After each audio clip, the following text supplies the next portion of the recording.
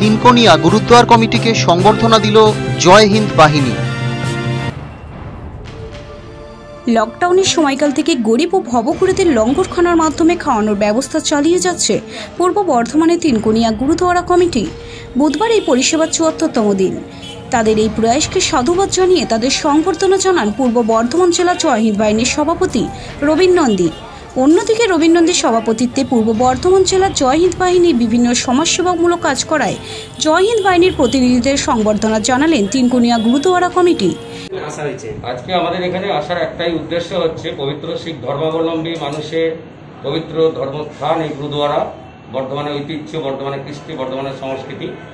কিন্তু যখন ভারতবর্ষের বুকে কোথাও কোথাও কোনো রাজনৈতিক দল, কোনো ব্যক্তি, কোনো মানুষ, কোনো প্রশাসনিক কর্তা ব্যক্তি হিন্দু, মুসলিম, শিখ, জৈন, পারসিক, বৌদ্ধ, খ্রিস্টানের মধ্যে ভেদাভেদের ষড়যন্ত্র, চক্রান্ত, লিপ্ত থাকার চিন্তাভাবনা করে, ঠিক সেই সময় ভারতবর্ষের যে ঐতিহ্য, যে এই ভারতবর্ষ হিন্দু, মুসলিম, শিখ, খ্রিস্টান, বৌদ্ধ, পারসিক সবার মিলিত, নানা ভাষা, নানা মত, নানা পরিধান, বিবিধের মাঝে দেখো মিলন মহান, এই আদর্শে আমরা অনুপ্রাণিত। তারই একটা অঙ্গ হিসাবে পবিত্র গুরুদ্বারা থেকে এই লকডাউনের সময় মানুষের জনজীবন যখন অতুষ্ট হয়ে যায়, মানুষের করোনা ভাইরাসের জন্য সারা বিশ্বের যে মহামারী, এই অতিমারির ফলে মানুষ যখন বিপর্যস্ত এবং মানুষ যখন বাড়ি থেকে বেরোতে পারেনি, সেই সময় বর্ধমানের অহংকার, গর্ব, পশ্চিমবাংলার অন্যতম সমাজসেবী সম্মানীয় মহেন্দ্র সিং সালুজা জি সভাপতি, ট্রাস্টি বোর্ড আছে এখানে, এখানকার সেক্রেটারি, ক্যাশিয়ার সহ আরও যারা রয়েছে, সেই সকল আমার শিখ সেবায়ত ভাইদের প্রচেষ্টা, তাদের উদ্যোগে কোনো ধর্মভিত্তিক নয়, সমস্ত মানুষ যে এসেছে তাদের সকালবেলার চা থেকে শুরু করে, শরবত থেকে শুরু করে আমরা দেখেছি দীর্ঘদিন গুরুদ্বারা থেকে পবিত্র গরমকালে তাদেরকে জলছত্র করা হয়, অনেক বিভিন্ন সময় খাওয়া দাওয়া, তার মধ্যে থেকেই এবং দুপুরের খাবার, এবং আজকে সবথেকে বড় কথা এই জিনিসটা ধারাবাহিকভাবে লকডাউনের পর থেকেই শুরু হয়েছে, আজকে তার ৭৪তম দিন।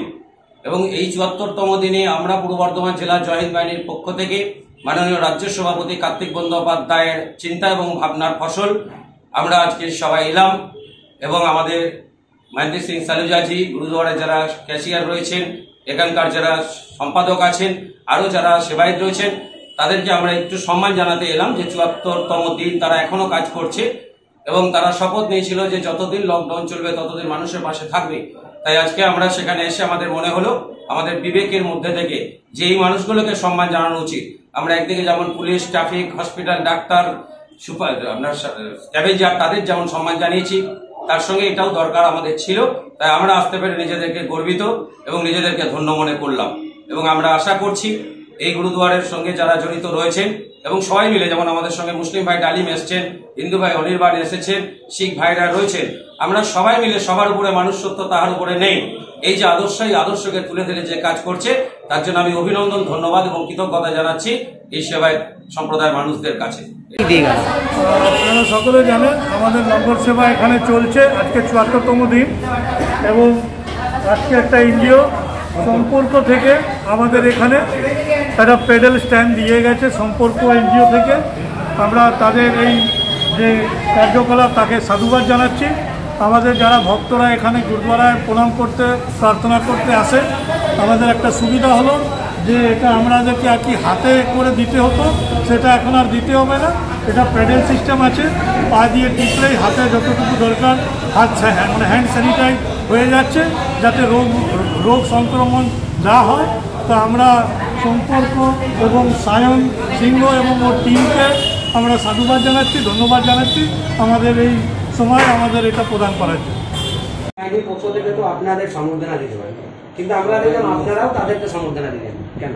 না, আপনারা জানেন যে আমরা এখানে আজকে আমাদের ৭৪তম দিন, আমরা জাতি ধর্ম নির্বিশেষ যারাই এসছে তাদের কাউকে আমরা অভুক্ত যেতে দিইনি, এবং আমরা সত্যি গর্বিত মনে করছি আমাদের মাননীয় কার্তিক বন্দ্যোপাধ্যায়ের নেতৃত্বে, মানে সভাপতিত্বে জয় হিন্দ বাহিনী, যে আমাদের এখানে বর্ধমান জেলার রবীন নন্দী আমার ভাই, হ্যাঁ, এবং মানে ওনার সভাপতিত্বে ওনাদের তরফ থেকে আজকে আমাদের এই সেবার জন্য সম্মান জানানো হলো।